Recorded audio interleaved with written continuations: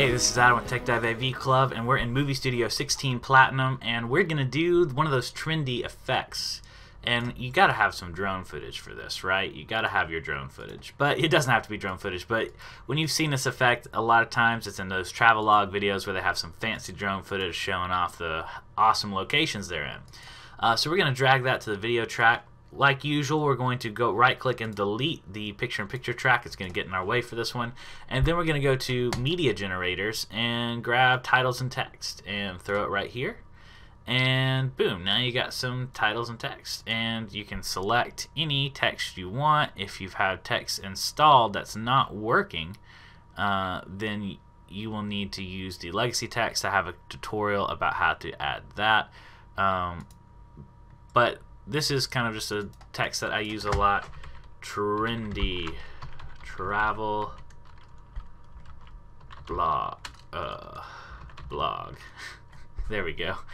I'm gonna center that, and I want to bold it.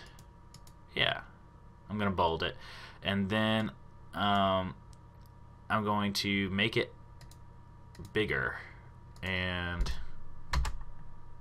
more like that. There we go. So now I've got my trendy travel blog text, and this I want it to be see-through. So there's actually several different ways you can do this. Some people use you might see someone use a multiply mask, or they might green screen the text. Those are all viable ways to do it, and there are certain advantages to them, but most of the time they're completely unnecessary, because all you have to do is, now that you've got text over your video, just go in your media generators. If you ever get out of this, if you ever lose your media generators, just hit this media generators button and you're back in it. This is where we did our edits, and you just change your text color to see-through right here. This is your transparency bar. Just grab this, drop it all the way to see-through, and you're like, nah, I can't see anything. That's okay. Go to your advanced, and then your background, make that not see-through. Boom, now you have see-through text. That simple.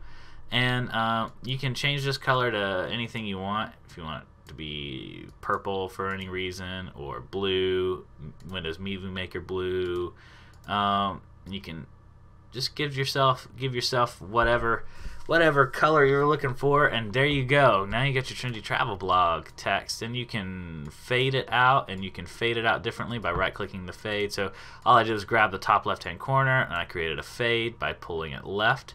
It gives you this symbol right here, and then you can right-click that, and you can change your fade type very simply. And also, you can really easily just make your text bigger. So to do that, if you want to do the thing where the text actually blows up and goes over the screen, to do that you just need to hit this little clock button by scale.